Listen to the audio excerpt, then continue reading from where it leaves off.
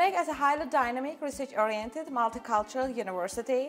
It offers different kind of programs in bachelor, master, and also PhD level. Education in UNEC conducted through the four main languages: Azerbaijan, English, Russian, and Turkish.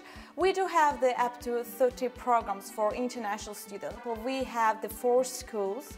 International School of Economics taught fully in English, Russian School of Economics taught in Russian, Turkish School of Economics, which called also TÜDİFAK in Turkish language, and also School of Economics for Azerbaijan local students as well. First, a copy of passport, CV, English language proficiency documents. It can be IELTS, TOEFL, and any other documents that proving the English language or their language skills as well, and the 2 letter of recommendation at least, and also the high school education or diploma along with the diploma supplement as well. But would like to note one important information, that these students need this relevant documents, including the diploma and also diploma supplement apostilled by the Minister of Foreign Affairs of their respective countries. And after picking up all the documents, they need to hand over all this document to the International Cooperation Department to be registered as an official UNEC student and also get the UNEC student card.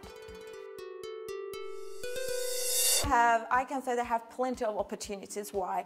Because, for example, some of the international companies ask UNEC to have the collaboration together to just grab the international and also the local qualified students with the high GPA and also the brilliant students, to just grab them. For example, some international companies, Deloitte, and then we have Finca, then Capital Bank and other Azerbaijan local banks just have the examination in the UNEC Career Center and to accept them for the job position and to define them to the different kind of position. Yes. I can say the tons of the facilities and other supplements.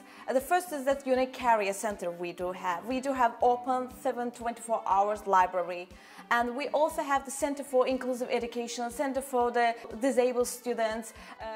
For example, we also have the Sports Center, UNEC Radio Centers, UNEC Art Centers, and we have also more than 25 research centers by specific fields. For example, International Trade Research Center, it's some kind of think tank, we do have the PhD students and also the PhD candidate, research lecturer, and also the research assistant conducting their research professionally in a professional qualified environment with the other international professors and also academic staff.